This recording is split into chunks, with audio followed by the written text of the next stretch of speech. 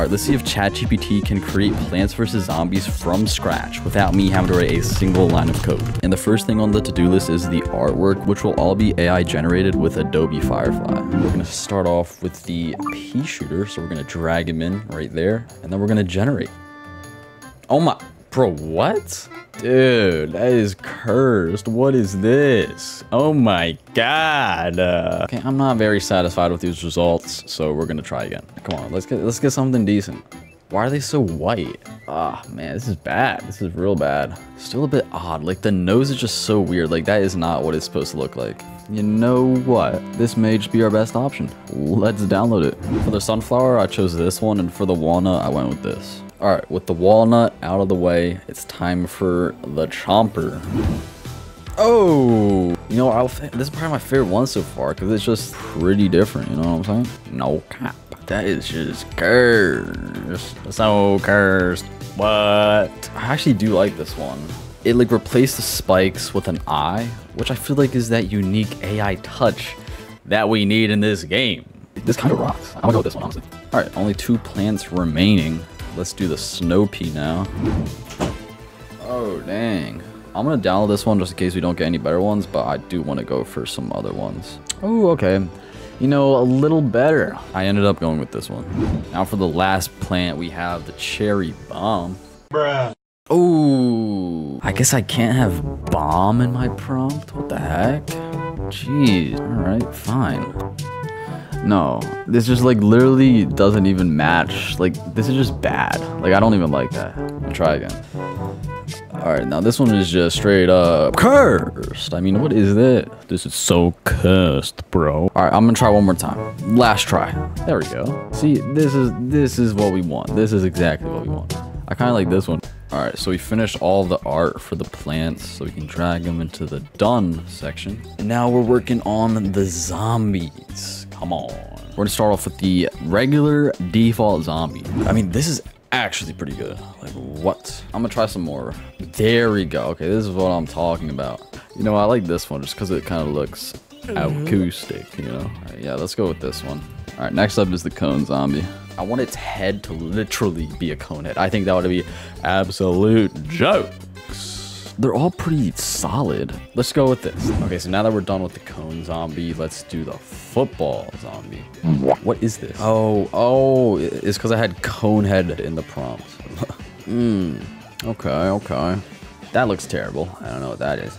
Well, which one looks the best? Probably this one? Yeah. Let's use it. Download. All right, so here's the final version of all the plants after I made all their backgrounds transparent. All right, and then I got the rest of the sprites I needed, but like nobody cares about these. All right, and last but not least for the background, I ended up choosing this. I actually wanted to give the sprites like some animations, so I tried out Luma Dreamlab or whatever it's called, and it was just not it. All right, so I'm in the new Unity project, and the first thing I'm gonna do is drag in the background, which is way too big. Come on. All right, so the next thing I did was place these points around the scene where you would be able to drag plants onto. We have all of the points laid out across the board. Look at that. Hierarchy is kind of looking like a mess, as you can see. How many circles we got? 41 circles. All right, next thing we're gonna be working on is the UI, like kind of up here, right, where we have the plants where we can select them and place them down.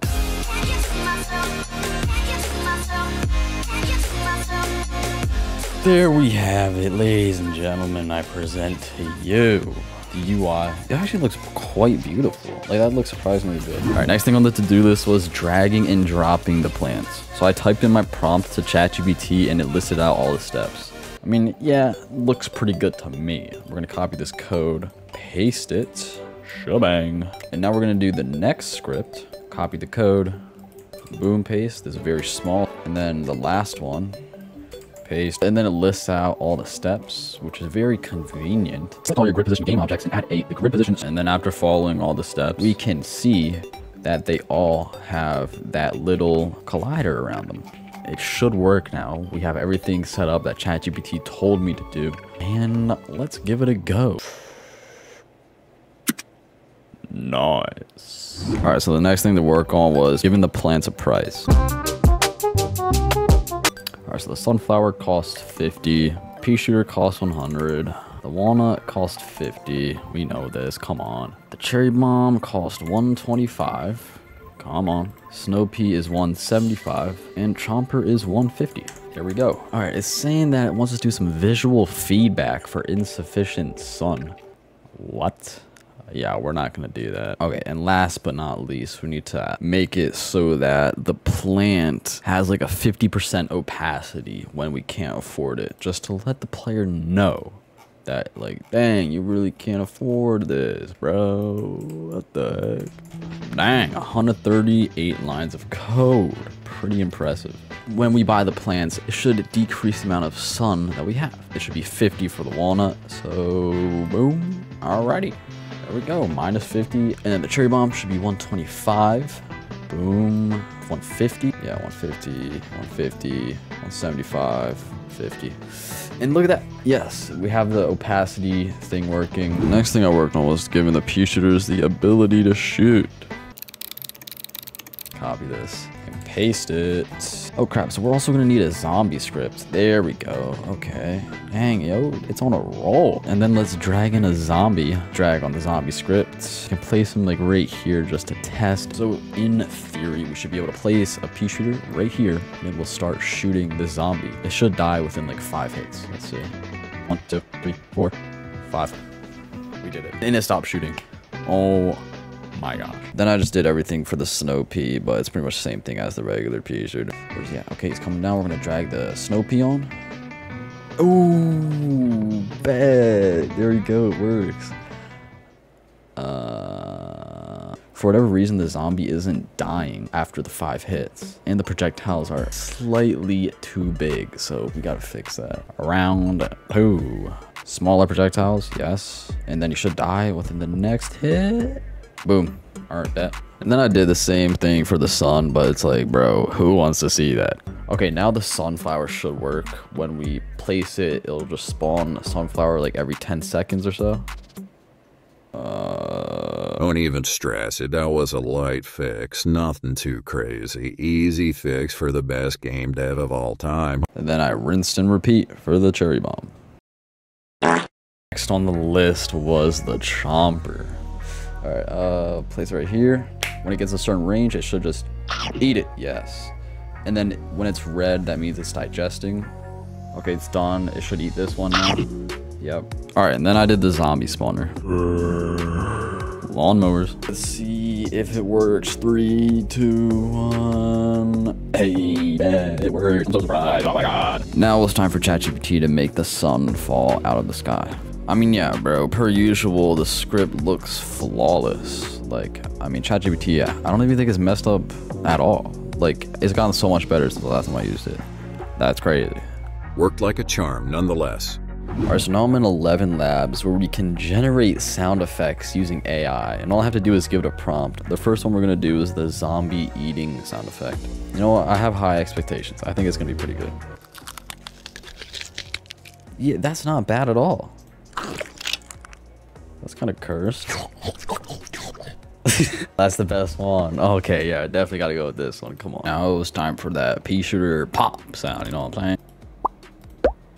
Oh, dude, that was really good. This one's actually so good. Alright, those ones suck. This one's good. That's actually perfect. Okay. But this one actually sounds like a lawnmower. Let's go with this. Yeah. That's not bad though. Alright, this is the best one right here.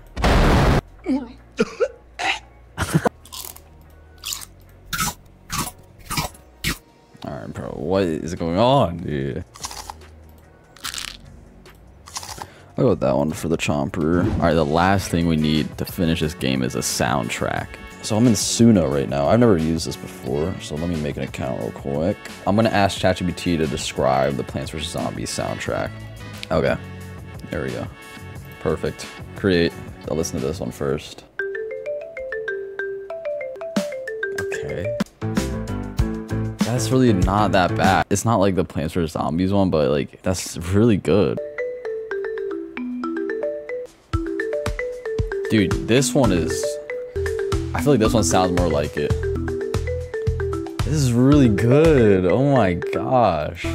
So after I was done making the game, I found this AI animation tool where I could just plug in my sprite and it will just give it animations for me. When I first used it, I was having trouble. It was like super glitchy and stuff because like the characters weren't rigged properly. But I was able to find some workarounds and got it looking half decent. Anyways, here is some gameplay.